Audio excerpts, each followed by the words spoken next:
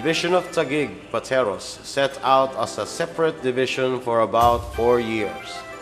Now, its frontier is situated at Bicutan, Taguig, Metro Manila, under the management of the Adept and Dexterous Schools Division Superintendent, Dr. Jovita O. Calixihan. Tapat Division consists of 7 strong-willed secondary schools. These are Western Bicutan National High School, Taguig National High School, Signal Village National High School, Ricardo Papa Memorial High School, Tipas National High School, Bagumbayan National High School, and Pateros National High School. Pateros National High School, situated at the heart of the smallest municipality in the metropolis, is recently under the leadership of the ever-supportive and staunch principal, Mrs. Esther C. Tangilan. Pateros National High School is currently lodging 5,800 students and 205 teachers, together with the 8 department heads. Teachers affect eternity. No one can ever tell where their influence will end. That is why teaching has been recognized as the noblest profession. Though it seems to be a tough job, it is challenging and fulfilling. On the other hand, teaching has become a virtual repression. For some teachers, their homes have become extensions of the workplace. Paperworks and other related tasks have been preoccupying teachers, causing a remarkable number of educators to spend less quality time with their families, friends, and loved ones.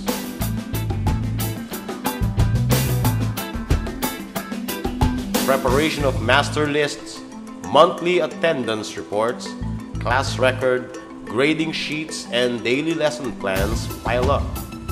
Even at the pinnacle of the advancements of technology, still a large percentage of teachers practice the conventional way of preparing reports instead of making it easier, more convenient, and less effort with a more presentable output through the use of computers.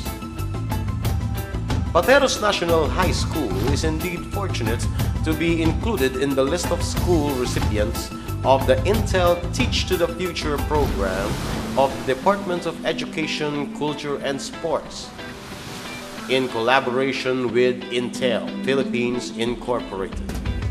This program aims to prepare English, math, and science teachers on the effectual use of information technology in the classroom. Preliminary to its far-reaching realization, Mrs. Bituin Sotelo and Miss Celia De Vera, both science teachers, were sent to take part in the regional trainings under the supervision of the division and the regional supervisors for science and mathematics. After careful planning with the department heads and 3 computer literate science teachers, Maria Concepcion A. Villarosa, Jean P. Hapa, and Humphrey B. Agkawili, who in due course became facilitators, trainers to other science teachers during the school-based training, which commenced last week of August and culminated on the first week of September 2001. Each mentor was assigned 5 trainees, and it was conducted on opposite sessions pursuant to DEX Memorandum 237 Series of 2001.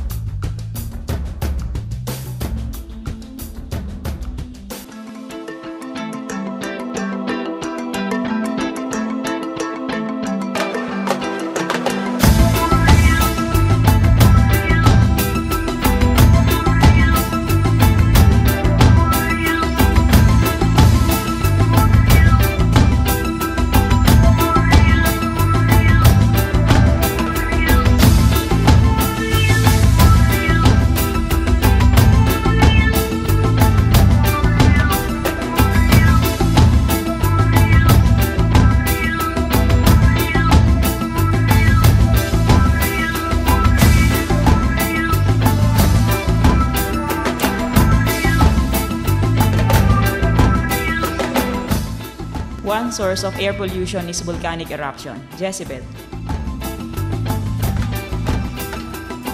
The 1983 eruption of Kilauea crater spilled molten basaltic lava down the flanks of Mauna Loa volcano on Hawaii Island. Next, Clint. Volcanic eruption results in the emission of sulfur dioxide. Locate the following points on a Cartesian plane in our Franco. 1 unit to the left of 0 and 2 units above 0. Point P are -1 and +2. Clarissa. 2 units to the right of 0, 3 units above 0. Point Q are +2 and +3. Based on the figure, what can you say about geometry? Geometry is the study of shape, line, and size of objects. What are the basic terms in geometry?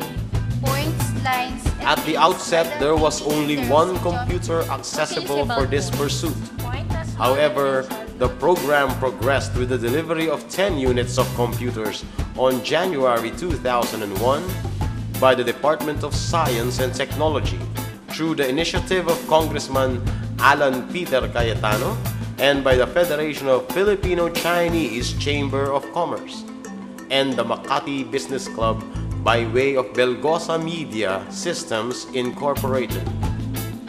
Thus far, the training has rippled to the mathematics and English departments. Teachers now enjoy integrating their computer skills in teaching. In consequence, lecturers and facilitators employed IT during the BEC seminar. As the school year draws to a close, it is expected that all teachers of Pateros National High School will have become information technology advocates and practitioners in the classroom.